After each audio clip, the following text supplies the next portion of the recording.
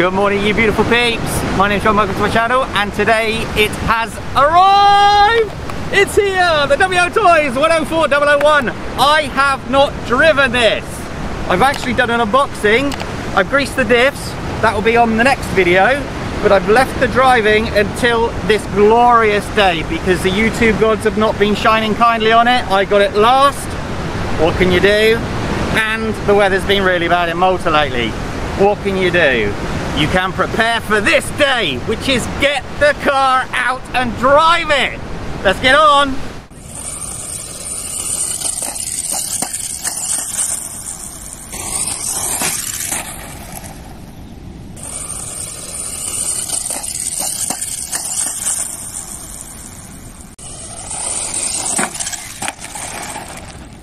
Go.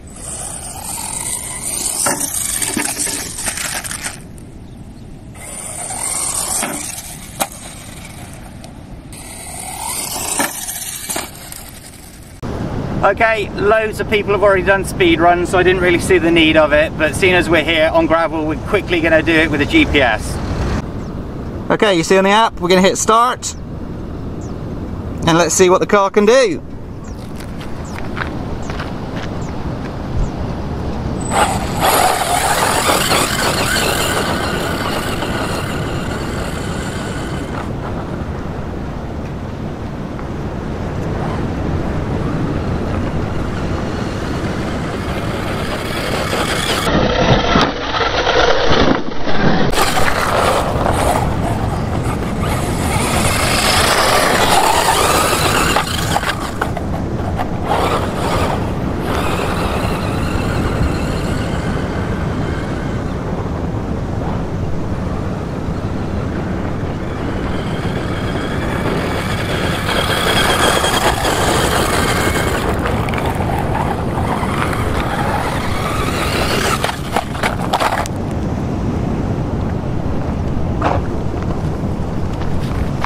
Guess we'll stop there. It's as good a time as any, isn't it?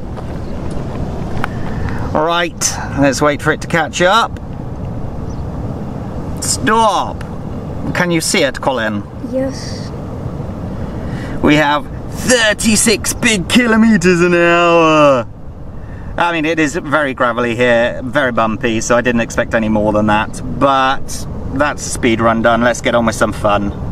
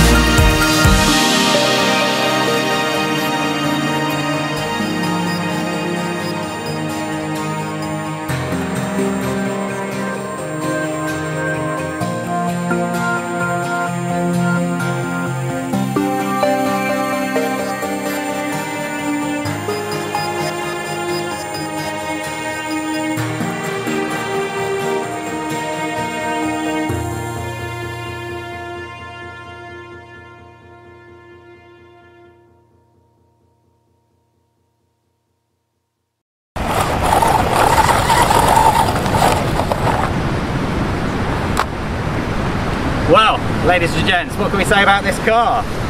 Is it as good as what we expected? Both yes and no.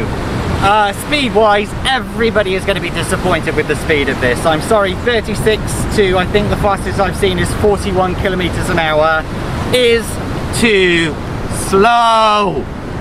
No one likes it going that slow. It's a great starter car though, you have to say. It's very robust.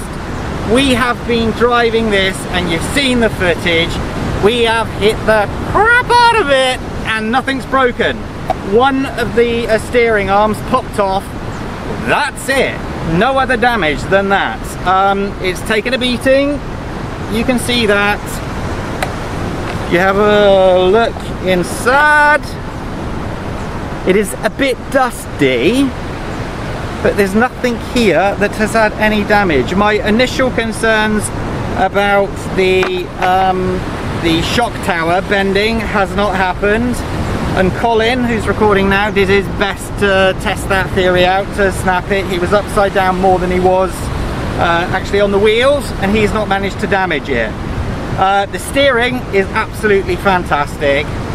As soon as you get a brushless system into this, you are going to have one formidable car, without a shadow of a doubt. I truly do believe that they've made a winner here. The shocks, I have done a second video already, which I said at the start of this video, and I sort of compared like the 124019 shocks, because these ones are by far a lot wider. But it wasn't, if you just zoom in a little bit, Colin, it wasn't until I tried to wind this down a little bit and I pulled this spring down to do that, that I realized that the springs are so much stronger than on the previous model. So they have done a lot of work on this car to make it as good as what it is. I do love the fact that they've kept the metal theme up.